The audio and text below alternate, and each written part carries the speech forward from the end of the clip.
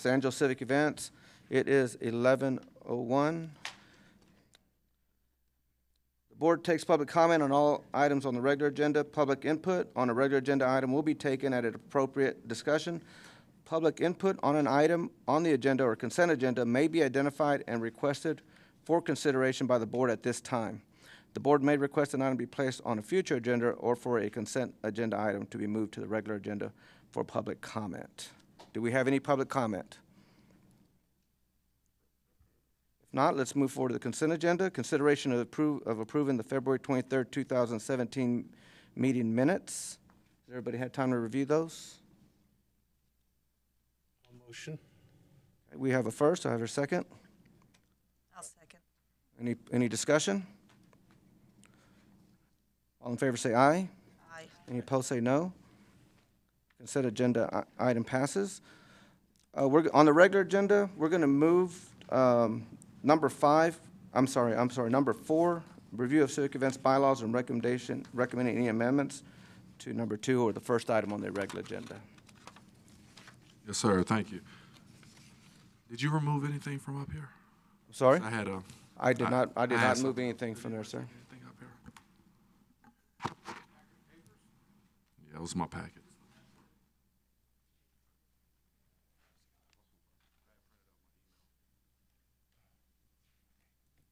So we're going to start off with the review of the civic event bylaws. Of course, in February we all met to discuss the bylaws that we had in place, and the determination from that, you all wanted me to go back and get legal side and see what they come up with. So I was able to get Ms. Teresa James to give us some guidance, and one of the things that we do have is a per code of ordinance that would need to be changed on a few of the articles, or on a few of the sections. I apologize. But let's go ahead and just start with what changes we've already made, just to review those first, and then we'll go from there.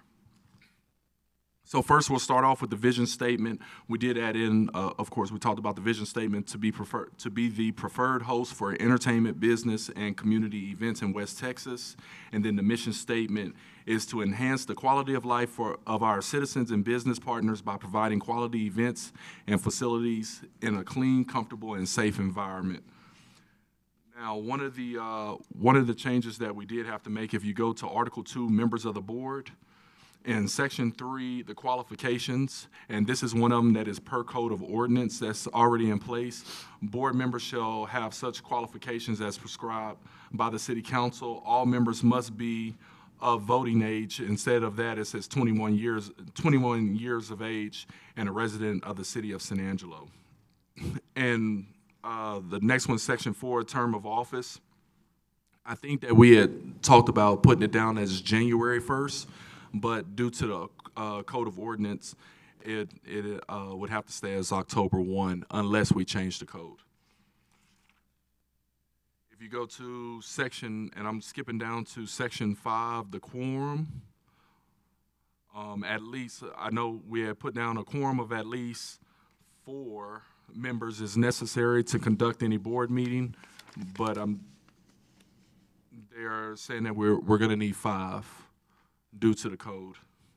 And then for the Section 7, the termination of board members, any board member who has missed 4 unexcused meetings in a calendar year because of personal or family illness, family emergency, funerals, or employment, or who misses 4 meetings total in a calendar year shall be deemed to have resigned, and the board shall immediately notify the City Council that a vacancy exists. So it's 4 per ordinance.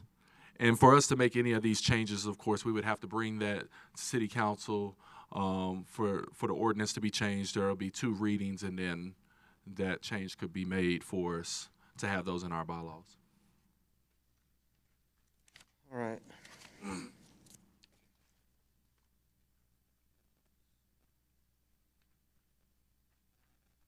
So basically, I need direction from you all.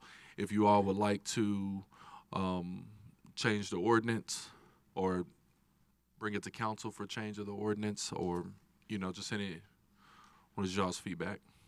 Let me start on Article 2. So the board or the city council did at some point change where they were going from 8 to 7, I would assume. That's because we're only 7. But at that time, the quorum numbers did not change per ordinance, so we're going to have to send it to council, correct? Okay. So when we present it then, some of the things that we talked about, I don't remember the 21 years of age. So right now, per ordinance, someone to serve on here has to be 21 years of Yes, age, sir. is that correct? Is that okay with everybody? Leaving it, or y'all want to strike that in 18? Okay. Well, we're fixing to take the ordinance. If we're going to make any changes, we need to go ahead and make those recommendations today. I think they should be a voting age to be eligible. I'm going to agree, because we do have younger people doing different things within city management, so if you can vote to put the city manager there, you should, or the city, heads of the city in place, then you should be able to serve on a board. We want to change that to 18 then?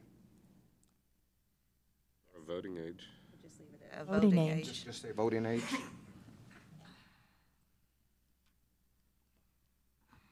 The next one would be the October 1st. We're going to ask that be changed to January 1st. Is that correct? I think that's what we agree on, since we kind of started in January this year.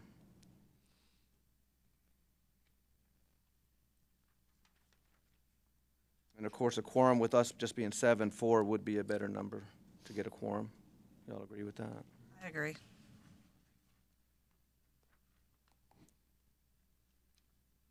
And then, am I reading this right? So we're going to change any board member who has missed 3 unexcused meetings in a calendar year, or Yes, sir. or 4 total?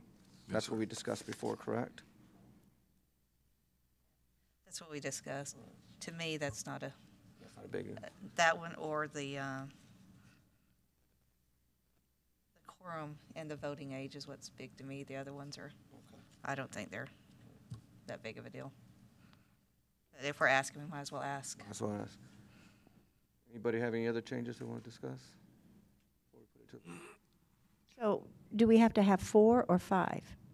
Right now, we have to have 5 per ordinance. We're can going change to it be to- taking to to 4, 4. because we used to have 8 board members, that's why it was 5, but now we only have 7. So 5 is a little bit harder to get a quorum. Okay.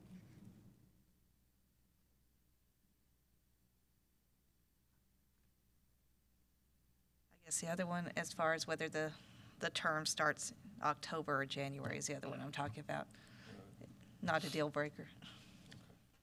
Well, I'd like to go with January, if that's okay with everybody.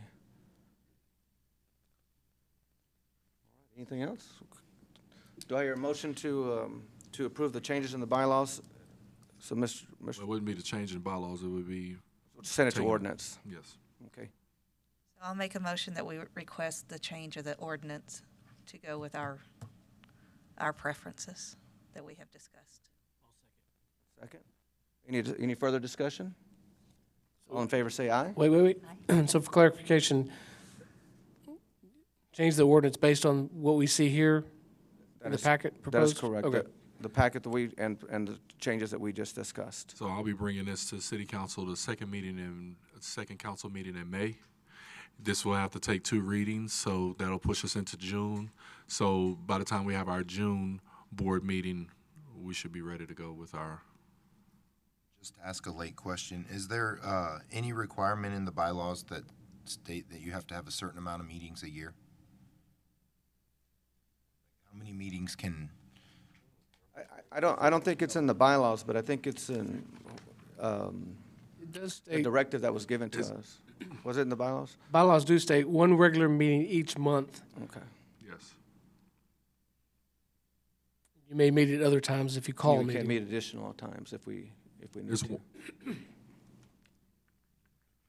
We do need to look at, I guess on meetings, I'm catching it right now, section 1, regular meetings, the board shall hold 1 regular meeting each month. The meeting shall normally be held at noon on the last Thursday each month. We normally have ours at 11 a.m.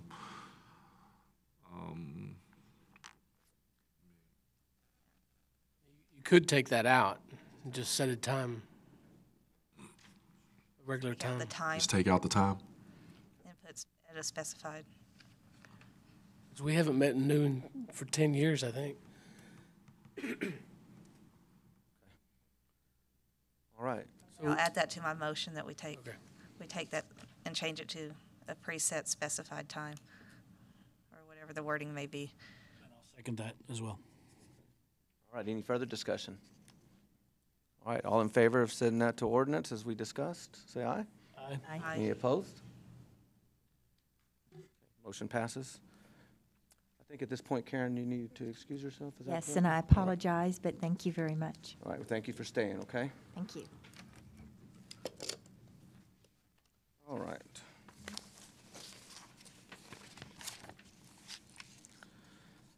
All right, going back now to presentation of the monthly financial reports and event calendar. Who's going to go first? Don?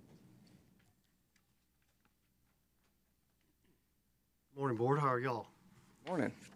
I'm Don Maynard. I'm the Civic Events Business Finance Analyst. And I have a couple of things I want to mention to y'all.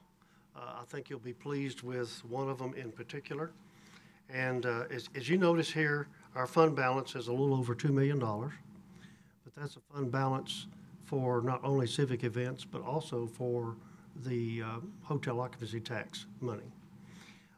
As you can see, if you look at your March statement, the very top, starts off with hotel motel, and it gives the revenue, and then it shows all of the expenditures that are currently being transferred out of our Civic Events Fund to these other departments because of the amount of money that they're to receive each month.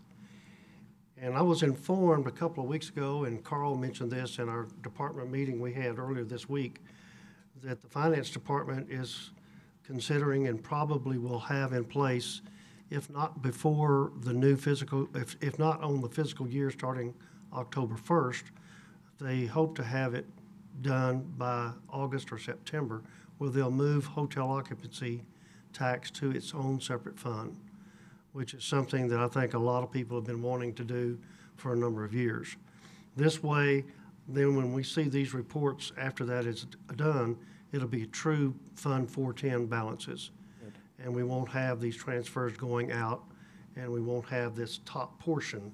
I don't know exactly how they will reformat this, but it will be strictly Civic Events, which would be a good thing, and a good thing for y'all, because you know exactly where we stand.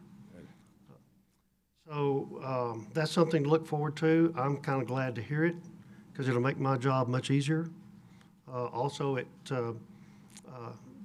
think the fund balance would be much more true, because we don't really know how much of that we really have access to.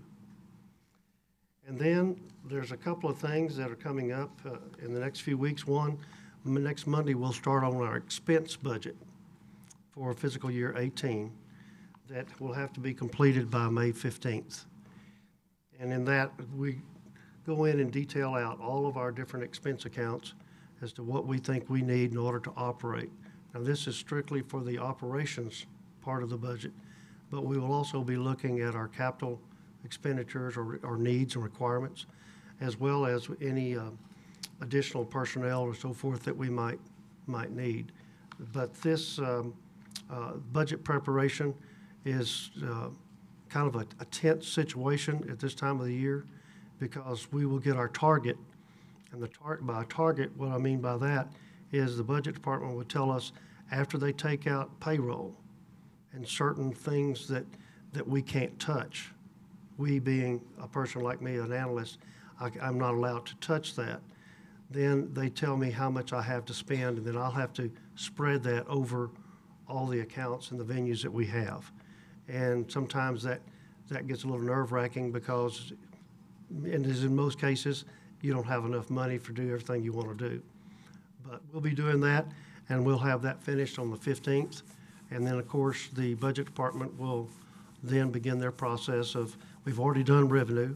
They'll begin their process of finalizing the reports, and in accordance with state law, they have certain deadlines that they have to meet every month in order to finalize the budget in September for the coming year, fiscal year 18.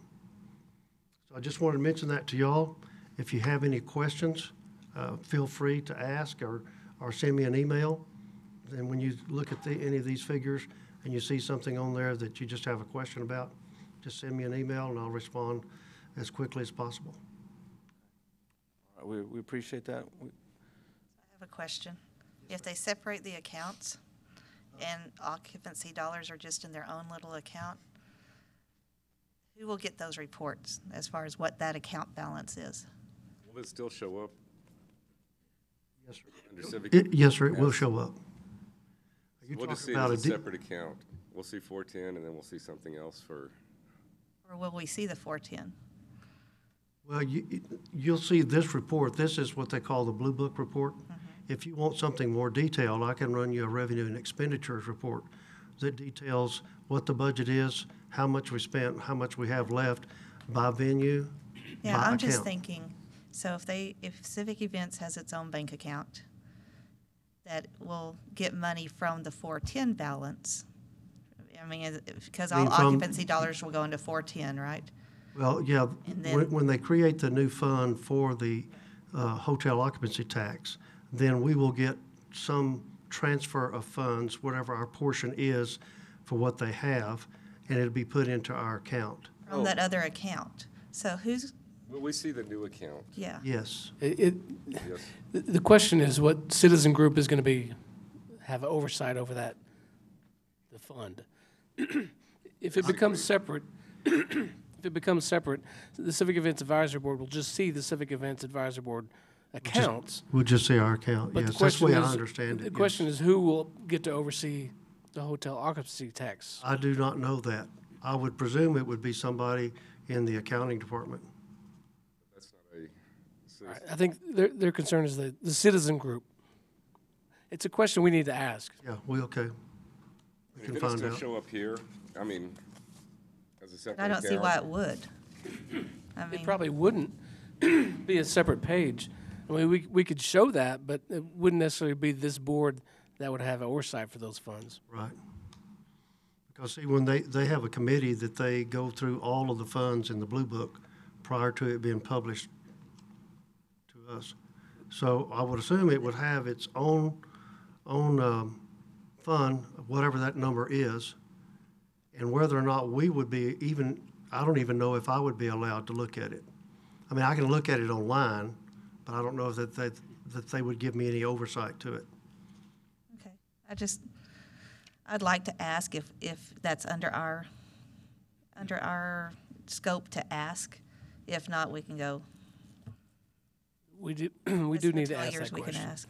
I just see that being a question down the Right. road. All right, you want to see what total dollars come in Yeah. and the allocation. You'd and like to then see we'll have our own Fund report. 410 and then XXX fund that is a hotel occupancy tax also.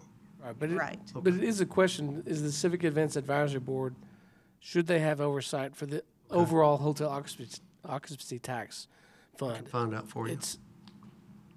I'm not sure that they should. That was always my concern. I think that is one of the downfalls to separating is we will no longer have oversight over that fund balance for the overall hotel occupancy tax dollars. I But it think should- it'll be separated, therefore will not be under our governance. We're just going to see our portion. Right, so whatever Don or Civic Events has saved at the end of the year, we will have oversight on that, but we will not see Total. the total bottom But line. it should be public knowledge if it was to be asked, We correct? don't Okay. argue with that. It almost sounds like they would need to go against what they're trying to do, is condense boards and have another board to, for There may be an oversight. existing oversight board that could do that. We just need to ask the question. Yeah, just ask the question, See what just to happens. see what they say. And we'll just go from there. Thanks, Carl, for wording that properly for us. Let's make sure that we report back what we find out at the next board meeting. You want it at the next board meeting, or you want me to send y'all an email? What would y'all prefer? Let's bring it at the next board Yeah. meeting. That way, if we have any questions, we can That just. way it's Will do. recorded. All right. Anything else? No, thank you very much. And I just want to say on a personal, I know you've been through some difficult times, man, and I keep seeing you coming to work. I just wanted to say I appreciate Thank your you. I service appreciate and the that. things that you've Thank you. gone through, okay? All right, thank you, Don. All right, so do I have a motion to accept the financials for March 31st? Do I hear a second? Second. Any further discussions on the fund balance? All in favor say aye. Aye. All opposed say nay. All right. That passes. Let's move on to Lori, I think you're coming up next. Good morning, Lori Davila. What you have in your packet was adjusted just a little bit. There was a few things that were added. Right now, what you see, we have 95 activities that are booked on the calendar for May. May's kind of a busy month for us. I just booked Pecan Creek Pavilion this morning for the 29th, so it only leaves the 31st with no activity on it at all. We've got 4 big ticketed concerts coming up, 2 at the Coliseum, 2 at the River Stage, and then we've got 5 paid events throughout Paseo and 3 at the Coliseum and 1 at the Convention Center. There's 27 City of San Angelo events that are not charged on the calendar. We usually average anywhere from 32 to 35 a month. There's a lot of short notice events. There may be an extra meeting because of the elections, depending if there's a runoff as well on that for public. We've got 4 graduation ceremonies. The Howard College, Lakeview, Cristobal ISD, this is their 3rd year to come to San Angelo. And then we have Concho Valley Council of Governments also has their Law Enforcement Academy graduation each May, and it's here again as well. 29 private bookings.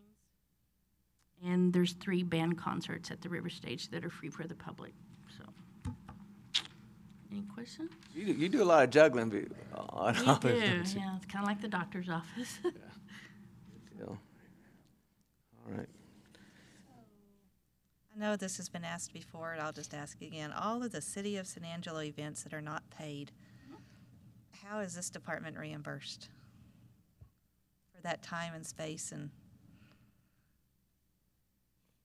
It's just like this meeting here. We used to have 24 board meetings, but they're not all recorded any longer, so they meet at their facility, so it kind of brought it down to about 18. But other than that, unless they order coffee, that's all they pay for.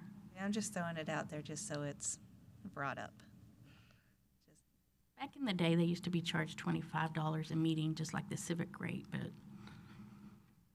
because everything has to be recorded, I think they are required to come here because of that. So when we start talking budgets, is that still brought up ever? Not on my end. I just book it, so. Sounds like a practical argument. We've discussed it internal, but I agree with you. You know, it's something that needed to be brought up. Well, just, you got to cover cost, even if it's just the city. So this department, to me, it's just one of those things to have out there that for budget concerns. And I agree. I'll bring up, actually, when I was in this department, I brought that up as well, and the response was, we get to utilize legal, we get to utilize city management, we utilize a lot of other things at City Hall that we're not paying for, was the response. So I guess the question, Don, do we pay an indirect cost back? I don't know if Don's listening. Don, are we currently paying an indirect cost back to the general fund? Yes, sir. We are? Yes, sir. So that covers that cost. So there's the argument. So I'm with you. I'm just, It's currently just a few $100s shy of $100,000 a year.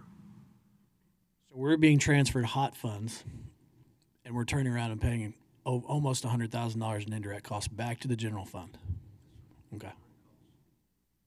So more ammo for your argument, but Well- I'm with you. I agree with you totally. I think it should be, as you put it, just ammo to have out there. And because if we're going to try to make this department at least break even, that's just one of those things that, if you're averaging 32 to 35 meetings here a month, payroll and utilities is, so. If anything, decreasing that indirect cost transfer would be ideal. It's my understanding that that figure would stand for, I believe, 3 fiscal years, and then it would be reviewed and could go up or down or stay the same. I don't know if that's still the same policy. That's what I was told. And if I'm not mistaken, I believe either 17, is 17 the third year, the fiscal year we're in, or is it going to be 18? I think it's 18. 18, after 18, then it could possibly change. Maybe we need money for the lights. Yeah. Yeah. They'll turn off the lights on us. We're not paying the bills. They heard us talking about it. I mean, there is an indirect cost study that is done by the finance office. But on the flip side, there's not one done that's over here to determine staff cost and utilities and such that you guys are paying for. So, if anything, my opinion would be to reduce that indirect cost to more show, I guess, the in-kind trade, if you want to classify it as something that you guys offer to them, and in turn they offer legal and management and such. I think we're starting to get into a separate discussion item. Probably. Yeah, we really are. Okay. Yeah, let's bring it back. Keep food for thought. All right, back to the calendar. Do you have anything else, Lori? I appreciate you. Mike? All right.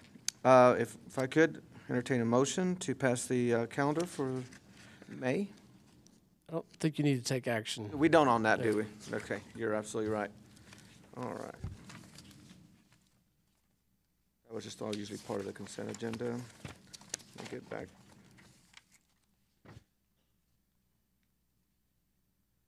All right, so we're to consideration of future agenda items. No, I'm sorry, you're absolutely right. Update of civic events facilities improvement projects. I'm short, so you skipped me, didn't see No, me, you're did right, you're absolutely right, you're absolutely right. You know, this, I wanted to do this kind of new because I felt like it would be good for us to discuss these kind of things and ask some questions and get some feedback. And I'm Steve Kallenbach, and I'm the Civic Events Assistant Manager. And there's a couple things that we wanted to talk about. We had a position open. We've had it open since September of last year and the passing of one of our employees. And so we received 47 applications for the position, and we've chosen Fernando Mendez, who's one of our part-timers currently. So he's already going to step in and already know everything that's going on. So his full-time will start on Monday. So we finally filled that position. So. Roofing of the McNeese Convention Center. I just talked with Jeremy just during the meeting here, and they got the contract yesterday from Duralast, and so he says it'll be, he's got to get back up there and measure everything to make sure of everything that's going on, and then he's going to order the materials. He said that'll take about a month to get everything here, and then once they start, he estimates between 2 and 3 weeks to be completed.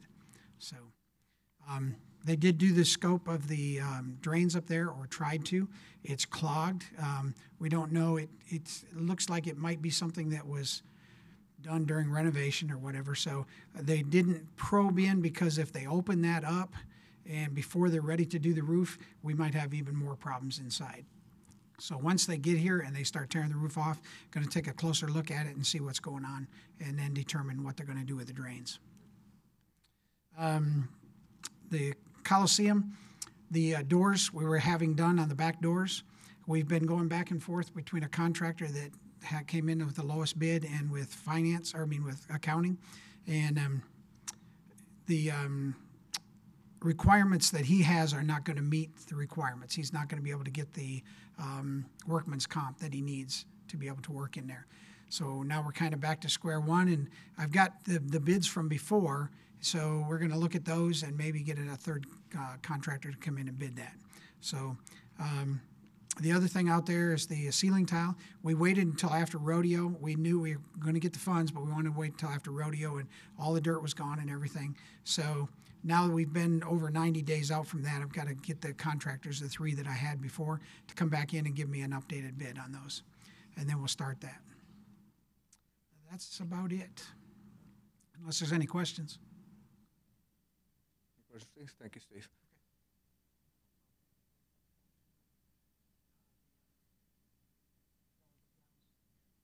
Yeah, we already got funds for that, right? Yeah, we got the funds for the farmer's market to repave that and everything, and so we're going to wait. Yeah, we're going to wait till 2018 to do that. So. Any other questions? Thank you, Steve.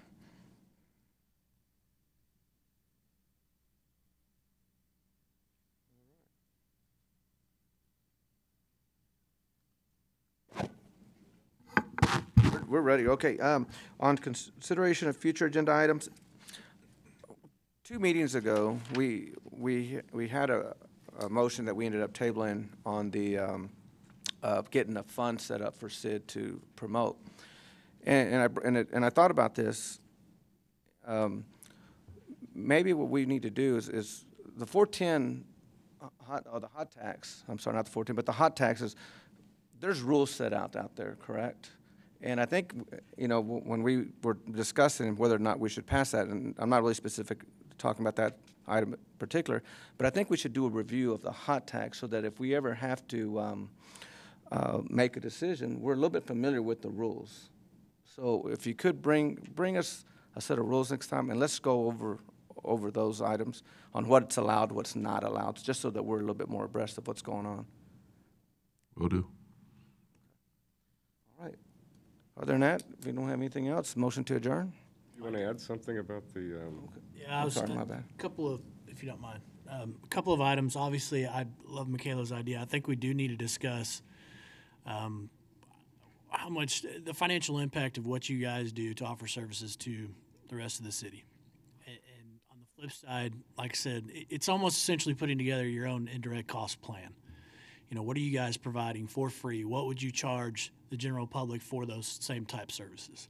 So I think it'd be nice to see some sort of an analysis that we could possibly, I don't know, maybe take to council, take to city management. Another item that I would like to discuss would be the ticketing that we currently have, as well as what may come up in the future if we're going out for bids, contract dates. Just give us kind of a rough summary of where we're at and maybe what we're looking at doing. Will do. That's all I had. Anybody else? Motion to adjourn? Second. All in favor, say aye. Aye. All right. Thank you.